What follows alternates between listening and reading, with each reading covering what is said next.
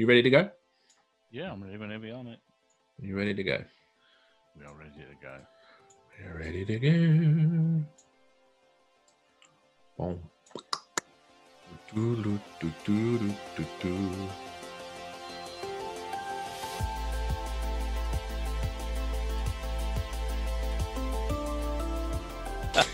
All right. Well, perhaps not. Yes. Okay. So let's start talking stuff. Okay. Well, welcome back, everybody. Thank you for taking part today. Monday. It's Monday. It is Monday. We are. Yes. We are still aware of which day it is, which is good at the moment. Hope you had a good weekend. I'm hoping that you managed to do something different to every other day right now.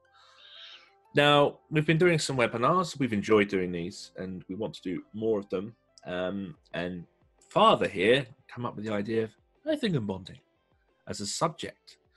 And I was like, ooh, okay. Yeah. This is, I see questions about earthing and bonding a lot of the time, even when I go to like the Lex exhibitions. So some people still have a misunderstanding with what the difference is between them, from a BS 7671 perspective. But you've kind of started creating material and you've kind of gone to town with it. Fair to say? Yes. It sort of got bigger and bigger and bigger. Okay. As I say, so this is why we might end up, because these honestly, by the time you've listened to me for 45 minutes, you will be needing a stiff drink at least. So we'll evaluate nice progress. We'll evaluate progress when we get to a slide number, and then we'll decide what time it is. We might get to a certain point and say, right, that's it, and then we'll do a part 2 another day. We'll see where we're at. Yeah. But I'm gonna be a passenger. Okay. I'm gonna sit here and I'm gonna just go. I can offer some input. I've not actually seen all the slides, so this is really an Ascot College thing. SparkyNinja drinking tea watching. Right. Okay. In other words, you're taking no responsibility for this, just in case it crashes. Okay. I'm here. I'm here with the buttons. Right. Go for it, Pop. Enlighten me with earthing and bonding. Okay. Right. Good morning, guys. Earthing and bonding. We came up with this subject because it is such a huge issue and a huge part of the electrical system, and there's so many questions. So earthing and bonding. The main thing, or the thing that started me off on this, was the fact that a lot of people get earthing and bonding confused, or they think it's the same thing. So what is earthing? What is bonding? Are they the same thing? They both use green and yellow cables. They connect to the main earth terminal, so an awful lot of the time it looks the same. And people do get to this situation where they think, oh, it's all one. But it's not. It's chalk and cheese, earthing, bonding. If we go back to basic principles, and just forgive me for this, but I'll just sort of going back to basic principles. The general mass of the Earth is taken to be a potential of 0 volts. No matter where you are, the ground is 0 volts. In the United States, they call it ground. We call it Earth. It's the one constant which is common to pretty much all electrical systems all over the world. So if you are connected to ground up in Edinburgh and you're connected to ground down in London, you're into the same potential. So it provides a reference, often referred to as true Earth. If all the systems are connected to Earth, they will have the same starting point. And that's important because when we talk about voltage, we're talking about potential differences. So consider if you're measuring somebody's height, okay, we can use a rule to measure somebody's height, but you've got 2 people there. One of them is obviously shorter than the other one, but they actually look taller because they're starting at a different point. So we need to have the same starting point. And it's the same with electrical systems, okay? When we measure voltages in electrical systems between conductors, we need to have a point of reference. That way we can say, yes, this is what the voltage is, because we've got a reference point which is the same no matter where we are. If we earth the star point, as we know, of the secondary on the supply transformer or generator, it maintains that point at 0 volts and stabilizes all the outgoing voltages. Now we've got a situation where the neutral is also connected to the star point, so that is maintained at 0 volts as well. And it will remain at that as long as it's connected. If you disconnect the neutral, as we know from our experience, when you go to a board and you disconnect a neutral which somebody's shared for another circuit, you'll actually get a whack off of it because it's now at 230 volts because you've removed it from that connection. Okay, but normally a neutral will be at 0 volts because it is connected to earth. We now have a situation where we have 230 volts between earth and line, and 230 volts between neutral and line, and 400 volts between all the lines. And we're stable at that point as long as that earth connection is maintained on the transformer. If we lose that earth connection, then all sorts of nonsense can occur. It's probably worth mentioning that time where we did have that experience. Can you remember? Yeah, I've got the actual values here. We were working on a building where. Hang on. Yeah, crack on. Yeah. We were working on a building where there was building work going on, and somebody in a JCB decided to dig out the main electrode of the transformer. They thought, well, their Christmases had come at once because they had a big pile of copper on the side of the trench, a big smile on their face. And we got a phone call saying, can you come down? We got some major issues in the offices. And we went to the site, and when I measured the voltage, we had 170 volts on one of the phases, 270 on another, and 340 on another. And the only thing that can cause that is the loss of a supply earth. And so I knew where the local transformer was, and sure enough, when I went out to it, there's a guy with his JCB and a big pile of copper. And all we could do was shut the building down. There was no other way around it. We had to shut the building down. When you lose the supply earth, and you get this business of the neutral wandering, depending on how much current is being pulled off the different phases, we get these increased voltages, and that's going to damage electrical equipment. It can also cause damage to the cables because the increased voltage can cause damage to the insulation. So it's a situation that we don't want to occur.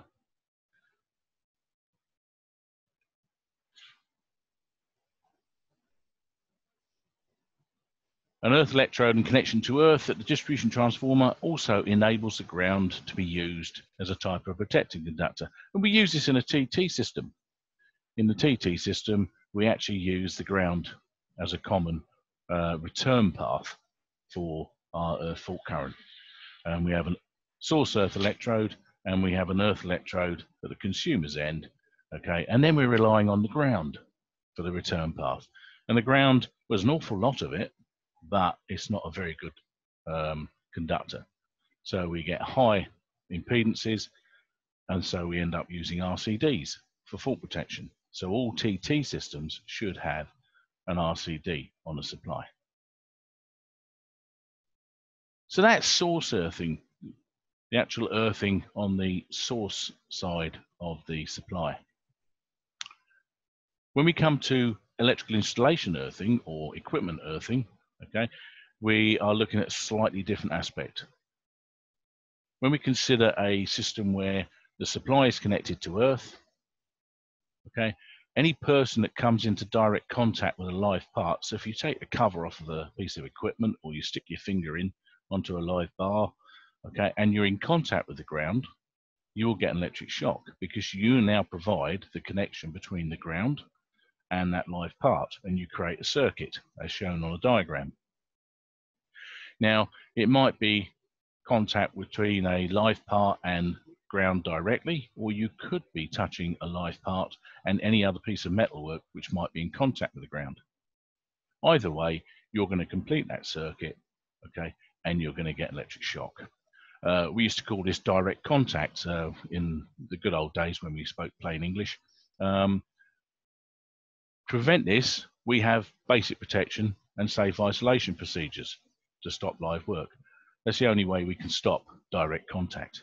Yeah. You can get additional protection by RCD, but you're still going to get a bit of a wallop off it. Because remember, an RCD won't trip until it gets to 30 milliamps, and anything over 5-10 milliamps is going to hurt. But you know, in essence, the main protective equipment there, or protective measure there, is basic protection, insulation, barriers, enclosures. Okay, and we restrict live working to an absolute minimum. On the other hand, if we have a piece of equipment which develops a fault, such that the live conductor comes into contact with the case, or the live conductor gets damaged, maybe the live conductor becomes loose. Okay, it can touch the casing of the equipment, the casing will liven up, and then we touch that case, that piece of equipment, and we get electric shock because we might be in contact with the ground or any other piece of metalwork which is in contact with the ground. Okay, and we call this indirect contact, or used to. It's now known as fault protection. And this could be a piece of equipment, it could be metal containment, it could be a piece of trunking, it could be a piece of conduit, it could be a fuse board, it could be the metal switch plate or a socket plate. Okay, any of those pieces of conductive equipment which we can touch, which could become live when a fault occurs. What do we do to get over that? Well, we connect a conductor, what we call the circuit protected conductor, to the casing. And we then take that conductor back through the circuit, back to the MET, and we're now providing a circuit for these fault currents to flow. And because it's there and it's permanently connected, we will get automatic disconnection of the supply, ADS. Okay, the moment that fault occurs, that should come into play and we get automatic disconnection. And what we're looking for most of the time is disconnection within 0.4 seconds or 0.2 seconds, depending on whether you've got a TN system or a TT system. This will only happen if the fault current is large enough, okay, because we need a certain amount of current to operate the circuit breaker or the fuse. If we've got poor installation methods, if we've got poor connections, if we've got cables that are too long, okay, we might not get enough current.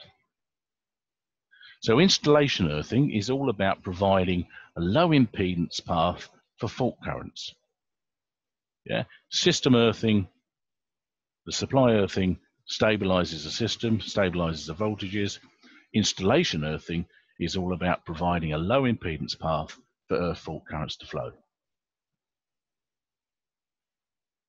As we know, there's 3 different systems that are commonly used in the UK.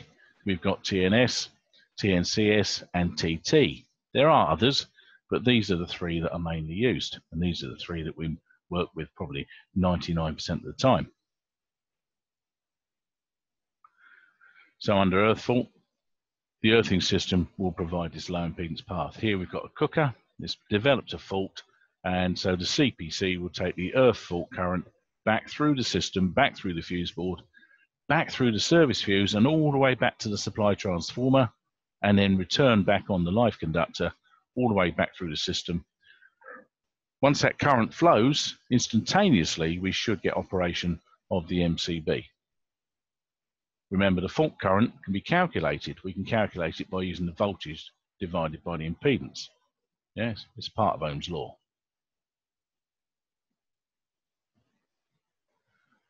To get this operation within the prescribed time, we need sufficient fault current. The lower the impedance, the higher the current will be.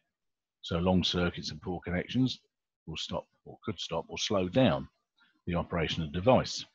And we have these maximum impedances, which are given in the on-site guide and in guidance note 3. These are the adjusted values, okay? And we're fairly well accustomed to these. But sometimes, under certain conditions, we cannot achieve these maximum values, in which case we might use an RCD or an RCBO in the circuit to achieve earth fault protection. Remember, we're only talking earth fault protection with RCDs or RCBOs. They do not operate under short circuit, they do not operate under overload. They will only operate under earth fault. So the use of an RCD or an RCBO is not the one-size-fits-all solution to protection of conductors and cables in electrical systems. Here we've got a TT system. We can see that we're using the ground as our return path for the earth fault current. That's the standard earth fault loop impedance for a TT system. We're all well accustomed to that. We used to draw these in our sleep. Because there's no earth from the supply and we're using a rod driven into the ground, the Resistance path is often fairly poor, could be up to 200 ohms compared to less than an ohm for a TNS or a TNCS. Generally, when you go to the supplier authority, they'll give you a bog standard figure of 0.8 for a TNS and 0.35 for a TNCS. In practice, when you actually do a ZE, you often find they're much, much, much lower. With a TT system, your MCBs and fuses won't operate, so the TT system must have an RCD installed on the supply. Now, in years gone by, this used to be a separate unit which would be mounted on the wall prior to the actual fuse board. And nowadays, quite commonly, the actual RCD is in the fuse board itself. And in some cases, you may have a split load board with 2 RCDs in it, and providing that certain precautions are taken, that is acceptable. One issue you've got to think of, though, is that if you've got a metal fuse board, as they are nowadays in domestic installations, and you're coming in with a supply which has got no protection on it other than the service fuse, you've got to be really careful about the entry to the fuse board, okay, because your RCD protection is beyond that point. So if you have a fault on those cables coming in, or if a cable gets detached or becomes damaged and touches on the metal fuse board, then the fuse board will probably remain live, okay, because the RCD is after that point. Okay. This is why years ago, when we used to have the external RCD, that was probably a preferable arrangement. But there are certain kits out now. You've seen these. I think Hager produced them, and various other people.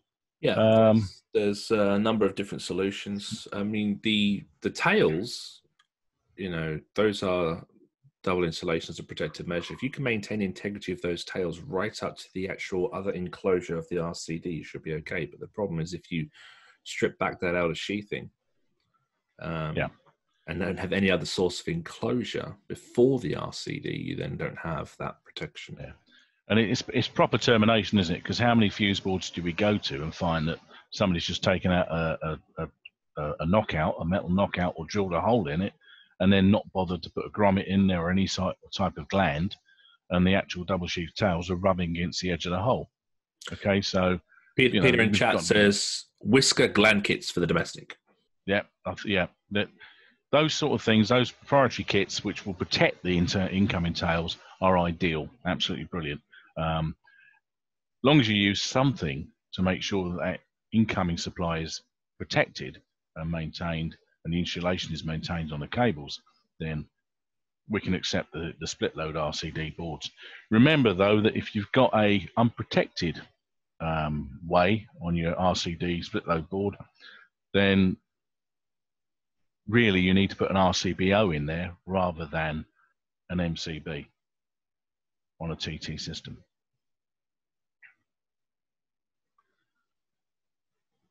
PME systems, TNCS, utilize neutral from the supply in a combined PEN conductor.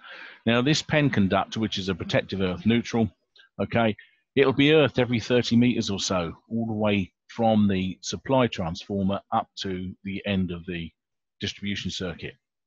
That has very sort of interesting connotations because we've got these earth electrodes that are spiked every 30 meters or so. Now, depending on where they are, that might affect your conditions when you're putting in things like car charging points, electric vehicle charging points, you know, and surge protection devices and stuff like that, because these things can, if you've got a PEN conductor spike near your property, then obviously there's a connection there to the earth system, which if you're putting another electrode on your electric vehicle charging, or if you've got surge protection device, it could have connotations when you're looking to choose and select the equipment for that.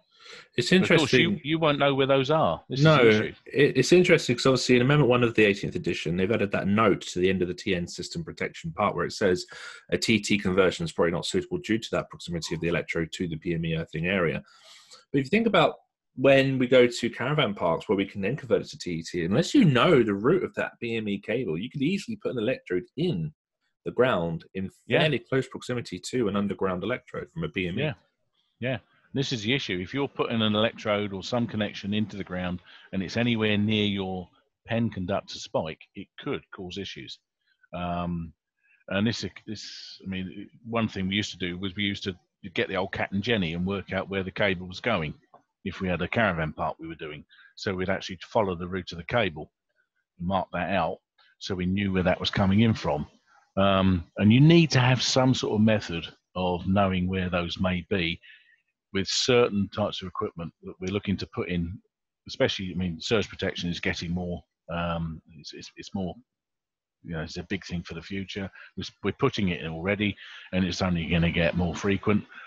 If electric vehicle charging, that's going to be bigger and bigger and bigger. So there's certain issues here that might rear their ugly head, you know, now and in the future. The other thing about PME is, yes, we've got a neutral conductor, which is going, or pen conductor going all the way back to the supply transformer, but some of the earth fault current will also flow through the soil. So it gives us parallel paths, and quite often on a PME system, we can get really, really low earth loops, which gives us really, really high earth fault currents. And that can then be an issue. That can then be an issue. I think that's something a lot of people don't quite understand, especially in the field when they do testing. They chase and look for lower impedances, the lower the better, then they don't have to worry about high impedances, but they don't really think about the bigger subject with that. Yeah, I mean, this is one of the issues for if you're doing a supply maybe to an outbuilding, yeah, where you're using maybe an armoured to feed out to your outbuilding. Because you're on a PME system, you can have really high fault currents, earth fault currents. And sometimes your armoring, if you're using the armorings on earth, yeah, isn't actually up to it. And this is why they will talk about either putting an additional conductor in or put an earth electrode in and maybe even changing the earthing system. That's one of the reasons. I mean, there's the other issue is bonding. If it's if you've got services coming in, or maybe it's a metal building, but there's a whole range of issues there when we're talking about supplying to an outside building. And there's a lot of reading up and a lot of genning up to do before you just go and bang an armored cable out to a studio or a garage or something. It's not just as simple as it seems. The hazard of a TNCS, the main hazard that we're aware of, is obviously a break in the neutral on the supply cable. If we get a break in the neutral, then everything the other side of that neutral break is going to liven up to the full potential. It's like taking your neutral out of your fuse board. Yeah, you grab hold of the end of it and you know you're going to get your 230-volt wallop. If you have a break in your supply neutral, everything the other side of it will liven up through the loads of the installation so that your neutral conductor becomes live. And because your neutral conductor is connected to your earth conductor at the service head and then your earthing system, that means your earthing system will also become live. Okay, if we've got effective bonding, this isn't, you know, we can overcome that issue. However, if you've got certain installations like caravans, marinas, and various other installations, then we cannot permit the installation of a TNCS system.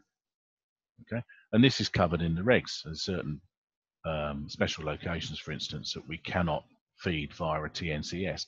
Used to be the case on building sites. They actually banned the use of TNCS on building sites, and then there was so much of a kick up because so many building sites had TNCS systems coming in that they retracted that, and they said, well, okay, you can have a PME system, TNCS, but you must make sure that effective bonding is carried out of all the extraneous conductive metalwork. Yeah, it used to have that ESQCR prohibition, didn't it? But then they kind of appealed it and it came back. But it still strongly recommends it. But the problem with the PME is you have to maintain the integrity of all of those conductors. Yeah. So, I mean, PME is a good system, and it's a very popular system when you consider from the supply company's point of view. If they're running a PME supply up your street, then they only need a 3-core armoured with the neutral on the wave lapped around it, you know. So the neutral is a copper armouring, which is used as your neutral and your CPs or your earth. So you'd only need 3 cores. Whereas if they do it the old-fashioned way of TNS, you need 4 cores and a steel wire armouring. So it saves money. So you can see why it's so popular from the supply point of view. It gives you very good connection, yeah, on your earth system. In some cases too good, because you end up with really high fault currents, but that's another issue. Not all systems that have got an earth electrode, as we know. RTT, if you take, for example, a generator, generators used on temporary systems and for backup and stuff like that, a generator normally has an earth electrode on it, and the earth electrode is for reference. It's to reference it to true earth. If you remove that earth electrode, the generator still has an earth on it. If the generator's floating in midair, it will still have an earth on it, but it won't be true earth. Okay? So the earth electrode on a generator is used for reference. So when we come to testing earth electrodes, if you've got a TT system in a building, fixed building, with RCD protection, you can use an earth loop impedance tester to test your earth electrode. You will get an earth loop, because obviously the earth loop is from your electrode back to the supply company's earth electrode, and then back through the live conductors. If you're testing a generator earth electrode, you can't use an earth loop impedance tester because there is no loop. You're strictly testing the resistance of the ground. All right, and still, when I'm working on temporary systems, I see people sort of standing there scratching their head trying to test an earth electrode with an earth loop impedance tester. I said, look, you don't have an earth loop there. There isn't a return path. It's not going from that electrode to the supply electrode. It's purely there for a reference. Okay, and this is something, gradually we're getting the message over, but we still get people sort of standing there scratching their head over it. So for a fixed building with a proper TT system, yes, you can use the earth loop impedance tester. For a generator where you've just got a one electrode for reference, no, you can't. You've got to do a proper earth electrode test. I think people obviously get confused because the generators will come delivered and there'll be an electrode attached to it. More often the electrode is just sitting there attached to the generator, but it's just left idle beside it. So they assume it has to be implemented in some way. Yeah, I mean, it's yeah. The methods of installation differ greatly. I've seen some companies that drop it from about 3 foot into soft ground. If it stands up, as far as they're concerned, that's it. It's installed. We've seen them installed like this, haven't they? You just wobble on the spot. Yeah. Other companies will bang them in until there's only about an inch showing, and then they're a nightmare to get out again. The other thing about earth electrodes, obviously, is that whenever you're putting an earth electrode in, you've got to consider underground services. You don't want to be banging your earth electrode through another cable, through a gas pipe or a water pipe or a telephone cable. So we always need to consider, when we're installing earth electrodes, consider what might be in the ground. And so doing a survey, maybe getting a cat and Jenny out and surveying the ground and testing the ground is always a good idea. So while you've got this generator illustration, obviously we refer to generators as like a TNS system. It's got its own protection. Mm-hmm. When would we need to earth a generator? Always. The generator's got its own earth. So when you're putting an earth rod in, you're not putting earth in, you're putting a reference. The reason we tend to put this reference in, and it's highly recommended. The trouble is, BS 7909 says it's not necessary, but improves safety. So that's a bit of a funny statement, isn't it? Well, if it improves safety, do it. Okay. GS 50, which is the guidance note from the HSE on temporary electrical systems, says do it. Okay. So that's from the HSE. The British Standard 7909 says, well, it improves safety, but it's not absolutely necessary. If you can put an earth electrode in, if you're on soft ground, if you've got the ability to put an earth rod in anywhere in the near location, then do it. Why not? It takes a few seconds to put it in. It takes a couple of minutes to test it. So if at all possible, do it. The one time I haven't put earth electrodes in is when I'm up in the middle of town, especially up in London, where you've got generators on concrete or on paving slabs or marble, as we had in Dubai. Yeah, there's no way of putting an earth rod in there. You're not going to start whacking that into concrete. Yeah, so in those instances, okay, we can ignore the earth rod, but there are other methods of providing a reference, and sometimes you could put an earth onto maybe a metal gate or a metal fence. Yeah, if it goes into the ground, or even a lamppost. I've seen people doing it to a lamppost. Remember, it's purely for reference. It's not carrying a current. Yeah, all it is doing is referencing your generator earth to true earth. Now, the point of that is if you've got a number of generators, yeah, they could all be at slightly different voltages if they're all floating in midair. Yeah, if they're up on vehicles, or if they're up on trolleys, if they're on sort of wooden sort of standing or whatever. So they could be at slightly different voltages because you're relying on the generator connection to give you that earth.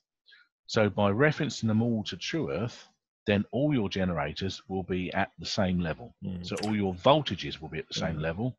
And also, if you're feeding into a building, or you're using a fixed building to supply part of your system, then the fixed building installation will also be at the same level as your generator system. See, a lot of generators now, they'll have that great technology built into them for synchronizing.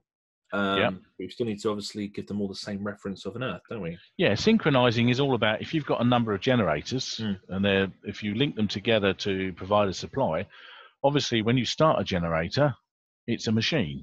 Okay, so you start it up, and once it gets going, it starts delivering an output, an AC output.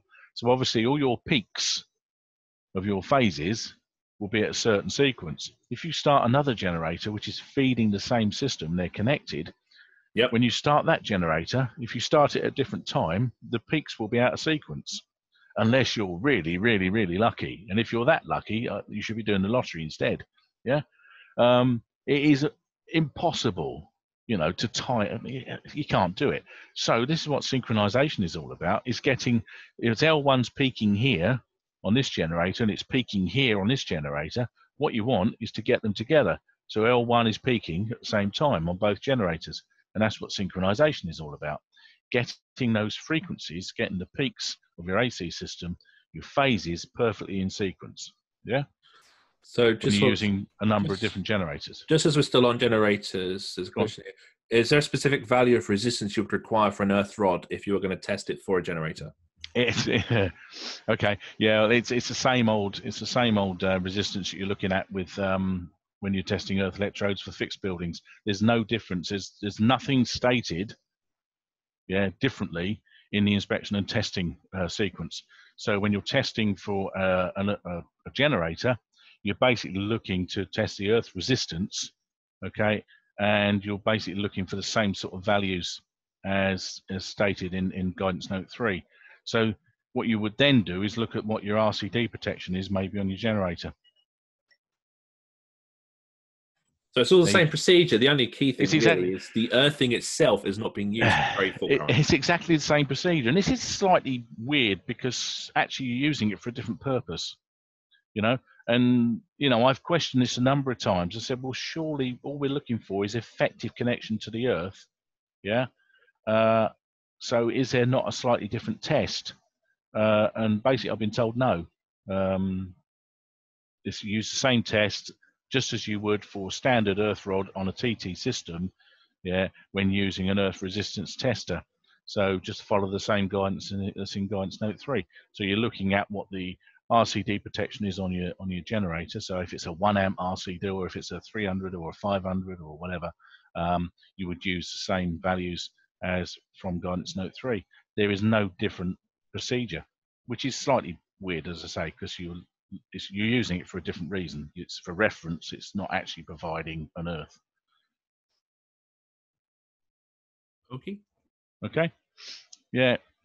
It's always that's always puzzled me slightly, that one. I thought, well, yeah, but effectively we're just proving we've got good connection to the earth.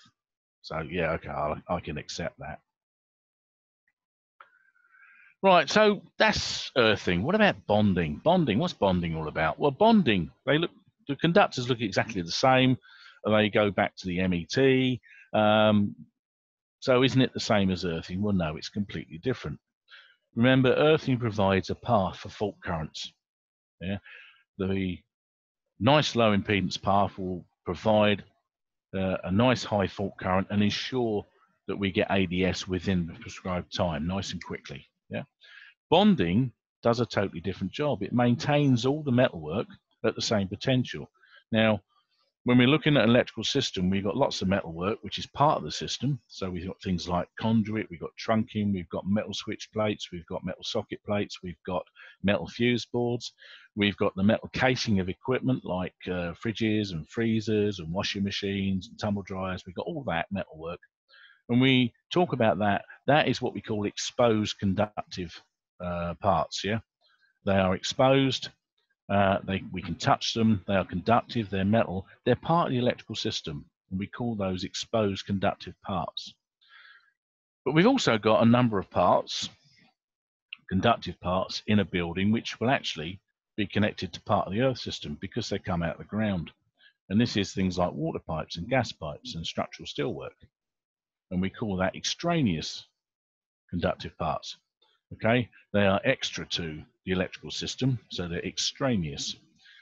But to be an extraneous conductive part, they need to be in contact with the ground. Ground is 0 volts, yeah? So it's part of the electrical system, it's connected to the electrical system. So for a conductive part to be an extraneous conductive part, it must be in contact with the ground. So things like metal window frames are not an extraneous conductive part, yeah, because there is no connection to the ground. So we don't have to worry about bonding metal window frames.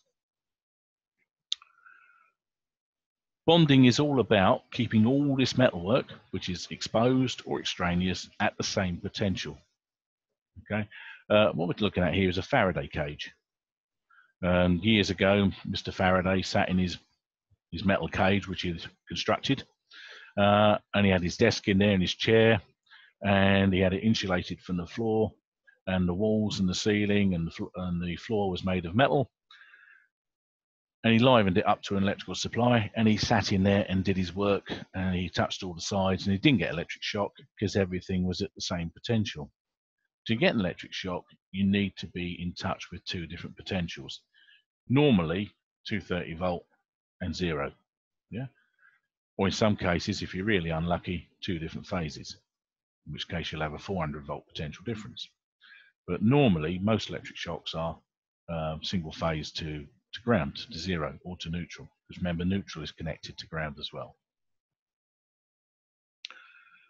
So bonding conductors will connect all these extraneous conductive parts, your water, your gas, yeah, to your main earth terminal. And these services will provide a potential, normally earth potential, because they come out of the ground. Any pipe work or metal work which is connected to it will also have the same potential. So we bond to these. These are what we call main bonding conductors, and that bonds those main services and connects them to the electrical system, the earthing system. So what if we don't do any bonding? So here we've got a situation. We've got no bonding here.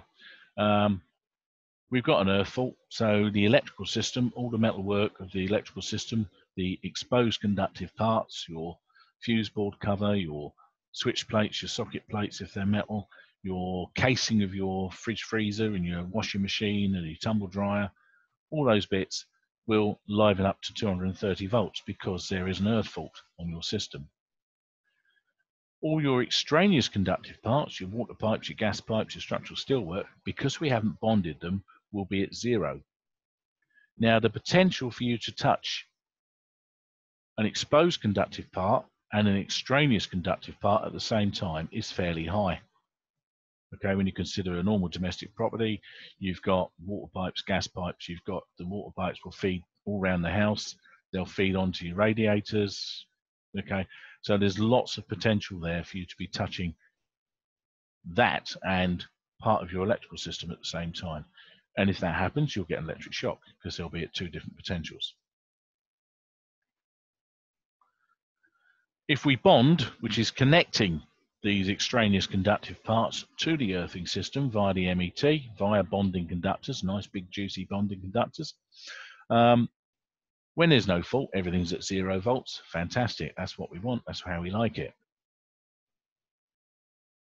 When there is a fault, what happens is that obviously we've got an earth fault in the system, so the case of the equipment livens up to 230 volts. Because the CPC is connected to that, That livens up to 230 volts. That's connected to the main earth terminal. That livens up to 230 volts. That's connected to the bonding conductors, which liven up, and they're connected to your gas and your water and your other extraneous conductive parts. So they will also liven up to the fault potential. So effectively, you could have a situation where your water pipes and your gas pipes liven up to 230 volts. And that's slightly weird sort of feeling, because you suddenly think, well, hang on, is it really safe? I've just livened up the whole of my metalwork within my house to 230 volts. Well, it's actually safer because you have a equipotential bonding zone. You've got a Faraday cage. Yeah. And we talk about if you're out in lightning, if you're out in a thunderstorm, the safest place to be is in your car, because your car is a Faraday cage. And this is the same. What we're creating is a Faraday cage out of your house, and all the metalwork within it will be at the same potential. If it's all at the same potential, you can't get electric shock. Okay. This obviously is only controllable as long as you're in the house. Once you get outside the house and you're in contact with the ground, out on your lawn, in your garden, then we can't control that anymore, because we can't go and bond your lawn. And this is why for years we've had this requirement for RCD protection for socket outlets feeding outdoors. This came in the 16th edition. It's been in for donkeys. And this has now been extended, obviously, greatly into lots of other, now we have pretty much every circuit with domestic installation now is covered by an RCD almost. So as long as you're inside the building, we can control this environment. Once you go outside the building, we can't. So there are additional risks, additional practices, and additional protection that's required, normally via an RCD. So there's this spooky thing about, when you bond, all your metalwork's going to liven up.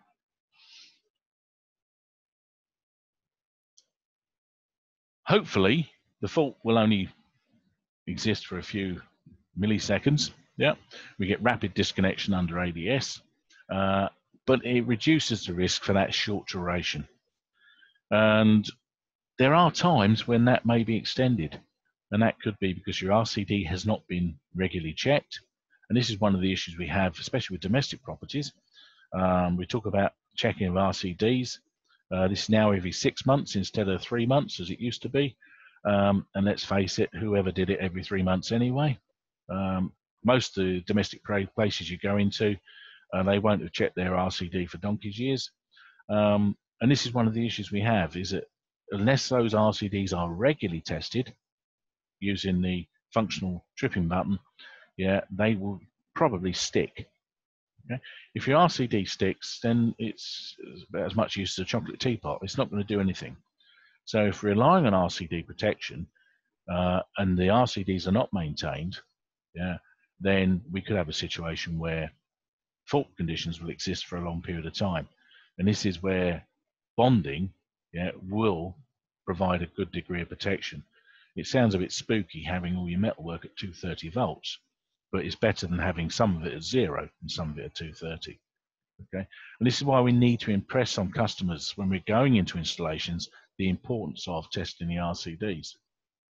And if you remember, we had that caravan site again, where we had 110 plots, and they all had RCD protection on them. And we took over the inspection and testing of it many years ago. And the first time we tested it, out of the 110 RCDs, over 50 of them failed, which was, a little ka-ching moment for us, because we had to go around and replace them all. But it's not really what you want. So we had to replace over 50 RCDs because they had not been maintained and we couldn't get them working. Talking about ka-ching, we've just heard that with the update to the section for caravans, so obviously looking at SPDs for each caravan caravan outlet now as well. Yeah, absolutely. Which makes sense. Yeah. So, Oh gosh, yeah. I mean, the SPDs are going to get huge. Well, they're already huge, but they're going to get even bigger. Yeah, we had to replace over 50 of these RCDs, and that was made up purely because they hadn't been maintained. They had not been tested regularly. They stick. Once they're stuck, they're stuck. That's it. Now, if you remember the guy, it was down by the river, and the guy gave me fishing rights. So I sort of said to him, I said, all you need to do is get one of your maintenance guys just to go around every 3 months at the time and regularly test these things, just trip them, reset them. And when we went back 2 years later, 9 failed. So from a failure rate of nearly, well, about 50%, we were down to a failure rate of less than 10%, and the only difference was they were being regularly tested. So this regular testing does work, and it's really important, and we need to impress that on the customer. As we were talking the other day about when we were doing the zoning on cables coming down walls, and the diagram and the building regs and then the on-site guide, and we said about, well, give that to the customer so they know where your cables are. So this is another thing we should be saying to the customer before we leave: make sure you test these RCDs. Yeah, if they don't, then they might as well not be there, because they will eventually fail, and this is really important. Okay, so yeah, by bonding, we'll reduce the risk for this hopefully short duration that the fault exists. What we're looking to do is minimize the touch voltage. Touch voltage is the voltage between two parts, okay? And we're trying to minimize it to less than 50 volts. 50 volts because anything over 50 volts could potentially cause harm. That's what's recognized as the upper limit of safe voltage, which is why I couldn't understand why it's 70 volts, isn't it, for car chargers? What was the thing you're looking at the other day? Yeah, the 70 electric volts. vehicle. It's the limit of voltage exposed to the vehicle and true earth during a fault. Couldn't understand why that's 70 volts, and we're always talking about 50 volt touch voltage. But that's the sources put me back discussion. to the sources put me back to the standards, which I've got on the computer, where they go, the hand to the feet. But I'm still trying to find the initial point where that was used. Yeah, I just don't understand why we got 50 volts and now 70 volts. Why not keep it the same? But there you go. So bonding reduces this resistance and hence the touch voltage between the metal parts. Now, obviously, we do the main bond, and we normally main bond with 600 mil from the main sort of gas meter on the customer's side, and most of us will bond within 600 mil of the stopcock. For a number of reasons, not least the fact that we know where it is then. And so if you go to an installation, you're looking for where the main bonding has been connected. If everybody does it close to the stopcock, then we know where we're starting from, rather than trying to search every inch of pipework. Because of the resistance of gas pipes, water pipes, and their connections, as well as having the resistance of the cables and the supplementary bonding, has been used to reaffirm the connection between the exposed and extraneous conductive parts.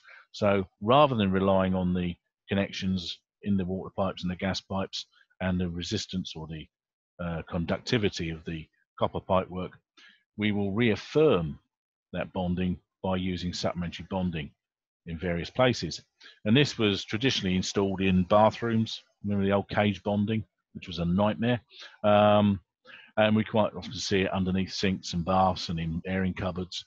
Okay, this supplementary bonding, just the reconnection of one pipe to another to create parallel paths and reduce the resistance. Well, since the advent of RCDs, a lot of this is pretty much redundant. We don't need it anymore. RCDs will trip at 30 milliamps. Okay, so we're looking at 1,667 ohms resistance, and it will still trip. So quite often it's now redundant supplementary bonding. If we do have an increased resistance between any two conductive parts, it could result in a dangerous potential. Okay, so how can we tell when supplementary bonding is required? And remember, not every installation is covered by RCD. There are still a lot of installations out there that do not have RCD protection. Talking about my daughter's had a flat up in Edinburgh last year, where she was up there at uni, and it was a rented flat. There was 4 girls living in there, and it was a rewirable fuse board. No RCD protection anywhere. And on the test cert from the landlord, the electrical installation condition report, when I checked it, as you do, as a worried father would, under supplementary bonding, not applicable. That's what was stated by the test engineer. So no RCD protection, and as far as they're concerned, the supplementary bonding not applicable. Well, sorry, one or the other has to be in play. So that caused a bit of consternation. I sort of kicked off about that. and I chase the estate agent. So how can we tell if bonding is required? It's not always required, but how can we tell if it is? Well, there's a calculation we can do. Remembering Ohm's law, okay, V equals I times R.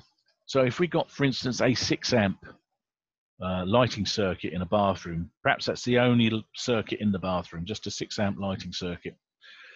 Type B MCBs require 5 times nominal rating of current to actually get them to operate. Type B is 5 times, Type C is 10 times, Type D is 20 times. So all these are stated in the regs book. So a 6 amp would actually require 30 amps for it to actually trip under fault.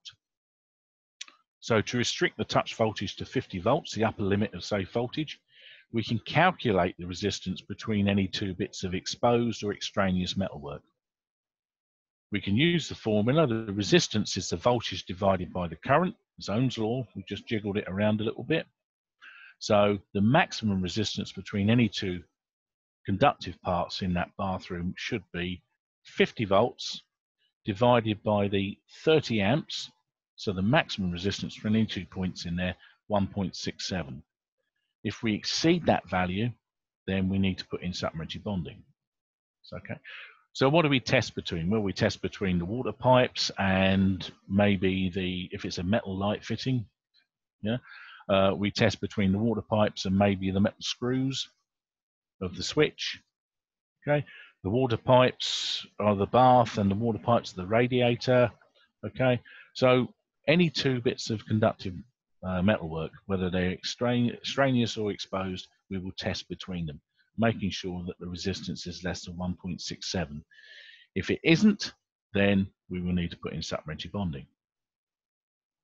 I think just to add to this, when you think about inspection and testing and the fact that we look at tick boxes for inspection, and we think about supplementary bonding or the requirement, when I walk around the site and people will go, do I need bonding here? Do I need bonding there? Or anything like that?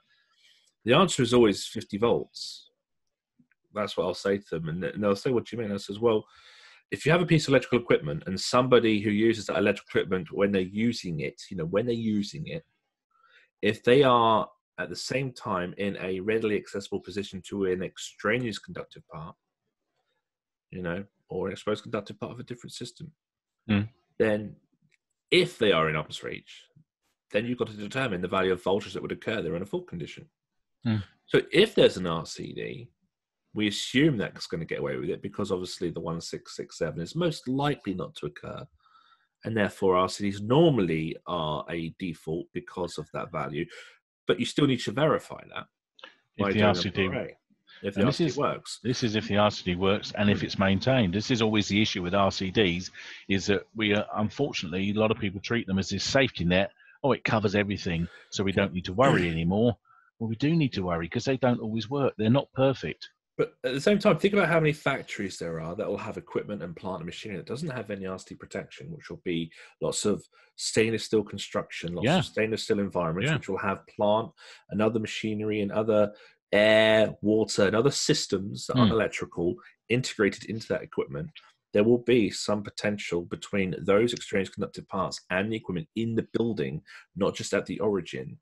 And so you need to get your continuity instrument out, measure between the readily accessible exposed conductive part of the equipment that is being used, measure to the readily accessible extraneous conductive part that the user can touch, and that value of resistance needs to be obviously lower than the maximum that's calculated by the current of the supply to the equipment that could come under fault. That's not covered in any of our 2391 or anything like that. No, well, when you consider some of the industrial areas that you go into where they use lots of water for washing down and there's lots of wet processes going on, and when you compare that to perhaps an agricultural place, you know, in the special locations, there's a picture, a diagram of a milking parlour, and effectively in those sort of situations, you bond everything that doesn't move. If the cow stands still too long, you bond the cow as well. It's almost like that. I remember working in the old commercial kitchens. We'd see the supplementary bonding. It would then get cut because the trolleys of the equipment or the furniture would be moved around for another event. And it's obviously then not reassessed. Yeah, And you end up with these little pigtails that don't go anywhere, or these little cut yeah. off bonds. Well, one of the issues is, of course, is that if you've got a metal stainless steel table, is that an extraneous conductive part if it's not in touch with the ground? And it isn't. Well, no. And this is one of the issues, is that sometimes people get extraneous conductive parts mixed up with just metal bits. This comes to the other issue, which you may have covered in a slide. I know Pete's mentioned it, and I mentioned it as part of the content of this, which is obviously where we overbond the crap out of things. Have we got a slide on that, or do you want to just discuss that? Well, no, it's as I mentioned about metal window frames. Obviously, we don't bond metal window frames; they're not in contact with the ground. Okay, if something is not in contact with earth potential, then it's not an extraneous conductive part. It does not need bonding. Okay, and there is actually a calculation you can actually do to, if it goes over a certain value, then I think it's something like 23,000 ohms. If it goes over that, then you can consider it not to be part of the extraneous conductive parts. Yeah, so you don't need to bond it, and that's because there is little or no contact with ground. That's okay, but obviously sometimes these things will change. You might put a metal, if you're working in a marquee, for instance, and you put a metal table in there for doing food preparation. Well, that is now in contact with the ground.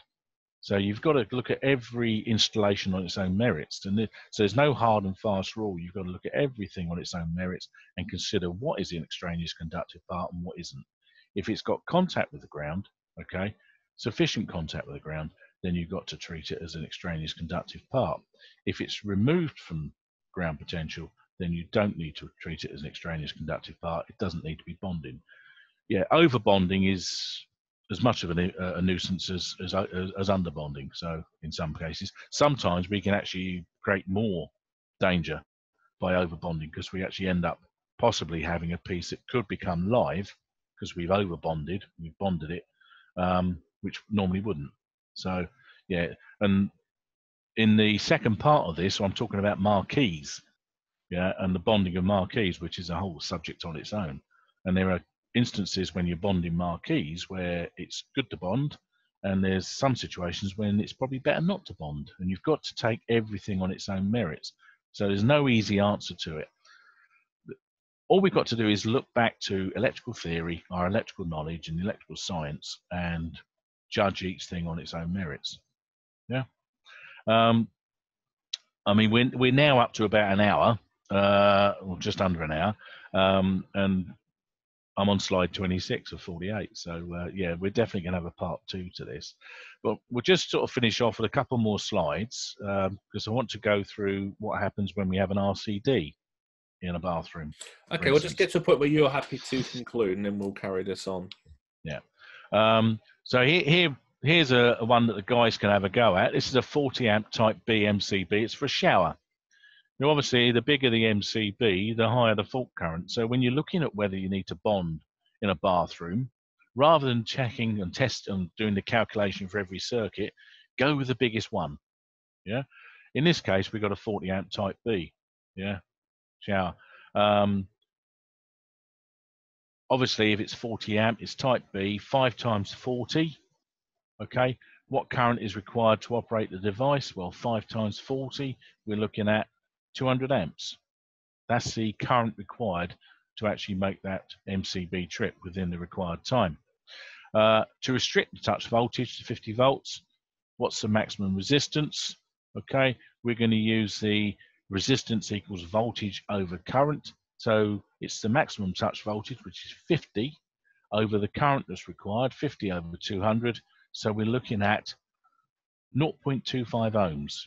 So with a larger circuit, like a shower circuit, yeah, the requirement for continuity between exposed and exposed and exposed and extraneous and extraneous and extraneous is much stricter. Yeah. With the lighting circuit, it was 1.67 because it was only a 6 amp circuit breaker. But because we got a 40 amp circuit in there, it reduces that allowable value. And this is 0.25 ohms now.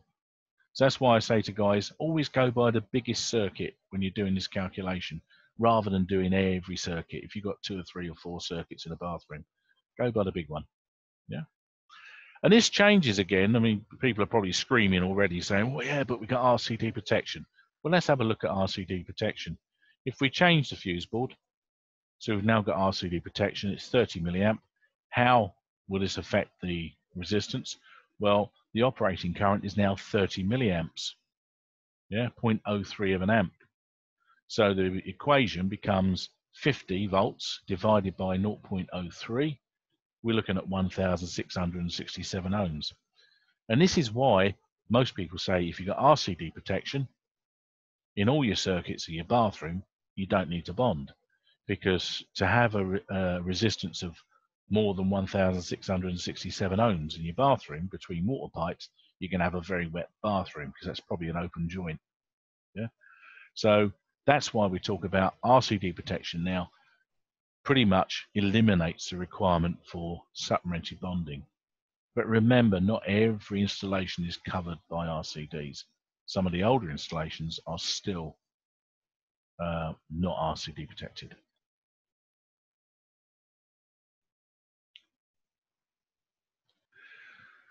So to conclude, and I think we'll just finish here. Yeah, as I say, there's quite a few other slides, and I think we're gonna make this a part 2 because it is a big subject. And if there's anything else you guys think you might want us to include on this subject of earthing and bonding, please whack it into the chat.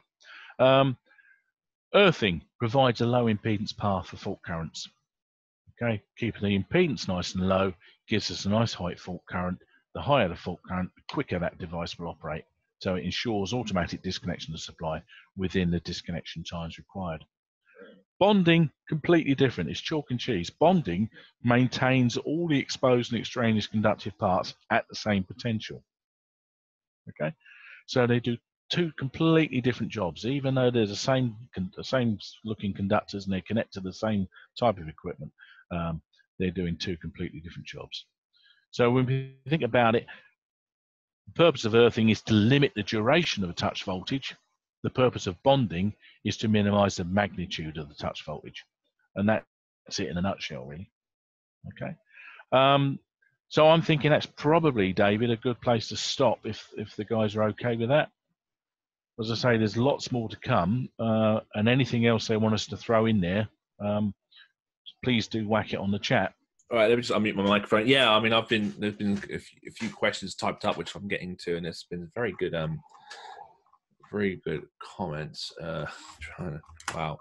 Okay. Going back to when we talked about electric vehicles, Chris Gardner mentioned suggesting people look at things like OPEN technology and things like that, because we were talking about putting in electrodes. Yeah, and we did mention that briefly on our Amendment 1 webinar about these new technologies, OPEN and I've forgotten the others. Was it talked about electrical separation for electric vehicle? Yes. Somebody then said, are they talking about getting rid of electrodes for charging points? The main driver is it's recommended to find another solution than electrodes due to the risk of penetrating a service, and if you're going to obviously go near it, you can't convert. If you convert to a TT, then you're going to obviously have that risk of the PME thing coming in. It does say in the regulation, it's in the TN protection regulation bullet point 2, that you could put in an electrode onto the TN system, but you had to have obviously that voltage not reached, which I think when you calculate I did this in the previous webinar, the formula is in the annex, and you have to have about an ohm of electrode resistance to achieve that voltage or lower.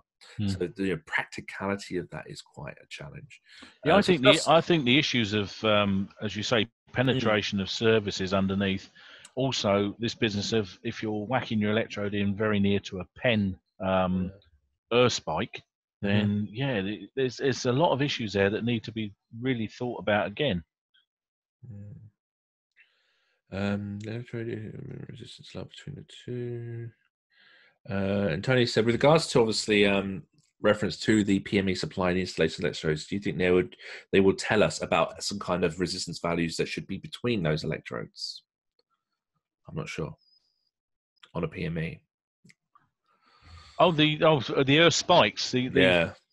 Well, we don't have any access to those anyway, do we? So we don't know where they are. They're put in by the supply company. And generally what they do is when they're if they're going up a road, up a street and they're supplying houses as they go, what Mm. they'll do is when they make a splice, a joint in the cable to take a single phase supply into a house, they will take that opportunity there, or we'll put a spike in here, and they'll just put a spike in at that point, and then 30 meters or so further on, they'll do the same thing again. Yeah. So we as installation electricians haven't got the faintest clue where those spikes are, and it's like searching for treasure. If you put an earth rod in, you're taking pot luck that you might be near it or not near it. As I say, when I'm doing caravan parks, what I'll do is I'll take a Cat and Jenny and I'll look for those cables, because normally they're a bit nearer to the surface. But with service cables, it's not always so easy. Peter's been in there from Marina Training, offering some good information. He's got some information about the data for broken pens. So apparently 389 broken pens reported in 2018, of which resulted in 41 injuries. Wow. So that's great. Thank you for taking part, Peter. You wouldn't think it'd be that high, would you? Because I know when we talk about this business of a broken pen, and we think, well, yeah, it's a possibility, but it's not going to happen that often. 389. 389 of them. That's amazing. I didn't realise it was so common. Well, thanks for that. The number of injuries is quite substantial, isn't it? That's worrying, isn't it? That is worrying. I don't know if Richard Emery asked me a question or made a comment, and I have answered. I've got the information. Richard Emery, about generators. He was because we talked about being known as a TNS, but he said he did something with the NIC, and they said it's not really a TNS or a TNCS, but it's called it comes under the term of a TNCS, but a private network connection, PNC kind of thing. So we'll do some digging and look up to that. Yeah, much like UPS or PV. Yeah. So all I can say is that all the other guidance I've ever looked at has always said, well, this is actually a TNS. Yeah, I mean, this was covered by the NIC, so we're going to look into that, because it is it's CPD. It's great because we want to know. Absolutely, yeah. I mean, yeah. As I say, the whole thing about this is get people engaged, and as much information as we can get thrown around, the better we like it. Yeah, we'll look into that and see what they're. Sometimes it's a good idea to look and see what they're saying and get their point of view, and then we can take an engineering view on it. And sometimes it's the wording or the interpretation. Steph says, go on. Sorry, Steph says, at one time he had a high voltage to low voltage substation feeder, and there was a standard sock outlet installed in there, and unsurprisingly, it had to be removed due to very high levels of fault current. Not tough. Yeah, not surprising. Yeah. I mean, when you consider that on big installations where you've got a short cable running from your local transformer into a large installation, you can quite often get fault currents of 30,000 amps or more. It's not unusual. Very, very, very low earth loop impedances and extremely high fault currents, which would normally just blow the bits out of your protected devices unless you're careful. This is why we use HRC fuses and multi-case circuit breakers and stuff. Yeah. Peter then added, a key point is that people do misunderstand is that pipework rises in potential due to it being bonded. You mentioned this, that it would be risen to 230 volt potential in the fault. Many sparks think that bonding is added to remove low potential, so they think it actually, we're trying to create that Faraday cage to make us all if we're all at a 230 volt potential, then we have no potential difference to then pass. It's a common misconception amongst guys. Some guys, they don't realise that bonding is actually there to create a rising potential. That this spooky sort of scary sort of scenario where all our metalwork is at all our water pipes are at 230 volts. But if it's all at the same, you won't actually feel anything. Yeah, that's the point. That's the whole thing. Is get it. Simon says, "What about plastic incomer on the wall to bond or not to bond?" Oh, that's a subject on its own. Yeah, I mean, there's been talk about the guidance now in the 18th edition is if you've got a plastic insert, you don't need to put bonding in, because obviously you're no longer connected to earth. Now, when I'm delivering courses and when I'm talking about inspection and testing and various other things, my actual guidance to guys is to bond it anyway. And my reasoning is this. I go to a lot of places, friends, family, and sometimes jobs where people have an island in the kitchen, okay, and they have water or gas in the island. Well, how is It's a that good water or example. gas? Well, how is that water or gas run? Is it running In the mid-air? street. Is it floating? Oh no, it's in the ground. Yeah. Yeah. So now that water pipes and gas pipes are now connected to ground again. They're actually picking up an earth potential. So they need bonding. But just because they've got a plastic insert coming in at the mains, they haven't been bonded. Yeah. So now we've got a situation where we've got the metalwork, the other side of that plastic insert is now in contact. It's now an extraneous conductive part, But you see, but it hasn't been bonded because of the direction of the 18th edition. But technically, if there was no island, so there was no extraneous conductive parts, and it was an insulated section, the addition of bonding could technically make the installation less safe. Right. Then you take that to the next thing, which is to say, okay, well, your boiler has got a CPC on it. Your pump on your central heating system's got a CPC on it. All your motorized valves on your central heating system. Your So when you go has that got a far, CPC on it. when you go that far, we may as well just go back to the cage bonding. Well, no. What I'm saying is that even without this connection to ground, yeah, the fact is that most of your So you're metalwork saying they within should? your installation is going to be connected to earth anyway. So you say they should retranslate the definition of extraneous conductive part then? I think they need to look at this business of not providing a bond on the insulate. If you've got an insulated section, I don't think it's like with everything else, David. As you know and I know, every installation has got to be looked at on its own merits. And I had a guy who was doing a block of flats, and he talked to me about it, and I said to him, well, my advice to you would be carry on and bond the ground floor flats, but when you get up to the other floors, you don't need to bond them. Yeah. Because they've got plastic inserts. Yeah? They all had plastic inserts, but the ground floor, I said, well, bond them anyway, just because there's really high possibility of connection to the ground of the water pipes or gas pipes. But for the upper floors, there wouldn't be, because obviously they're up in the air. Another question: How does the calculation? This is the supplementary bonding calculation. Yeah. Change if there's more than one circuit. So let's say you're one person working, and they've got an extraneous conductive part they can touch like a radiator, but they're using two items of equipment. Well, they're going to have two potential fault currents. One might be a lot lower than the other. So which one of those currents would equate to a higher voltage? As with most things, we go by the worst case scenario. Yeah. So as I showed in the PowerPoint, we had the lighting circuit, which only had a 6 amp MCB. We had the shower circuit, which had a 40 amp. The worst case scenario in that case would be the shower, because it's got the 40 amp. So it's all playing with Ohm's law, isn't it? And, yeah. Remember, we've got this actually because we're going to do our EICR part 2, and we've talked about caravan parks, and there's going to be some caravan parks in that.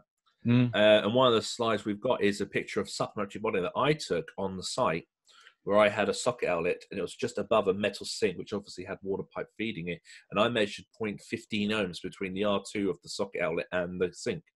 And so I calculated the value of a voltage that would be present to determine if I needed supplementary bonding there. So we will cover that again later on.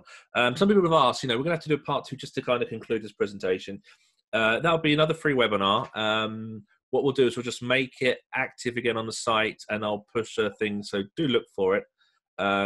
If anybody's got anything particularly they want to, because I'm probably just over halfway through on what I'd actually planned.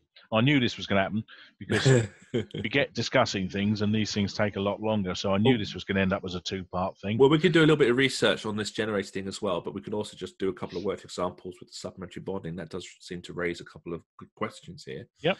Okay. And also, with regards to the resistance of the body, obviously, you mentioned the 22 k ohms. Peter's saying it's 230 over 10 milliamp with typical 1,000 ohms. Somebody else is saying. They generally say that your body resistance is 1,000 ohms, but obviously if you're wet, it depends on the condition. Your body resistance is going to be less. Yeah. David says 459k test, 21k, 6.6k. The test depends on what milliamp you choose, and I personally use 10 milliamp. The threshold of let go as pipes could be grabbed, so I'm a 22k person. Yeah. It does seem that the information is off the reference from different points of view, and I guess because persons are always of different resistances due to the location.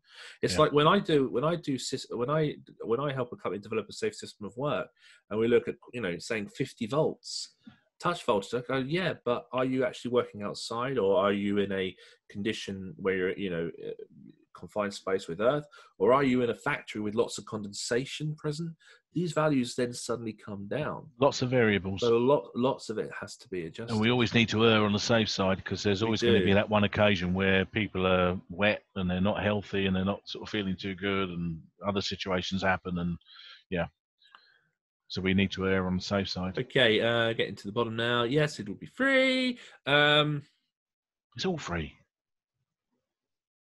Right, if there's anything you wanted clarification on, if you wanted us to repeat or to maybe go through again, send an email to where you've got the webinar email which sent this, or just message me on social media, and we will help you with any issues, and we'll add that to the second half of this earthing and bonding presentation. That's it. Thank you. Thanks again. Thank you guys for coming and taking part. I'm just going to the very bottom. If you have multiple generators, do you need to bond them together, or as an individual electrode from each is enough?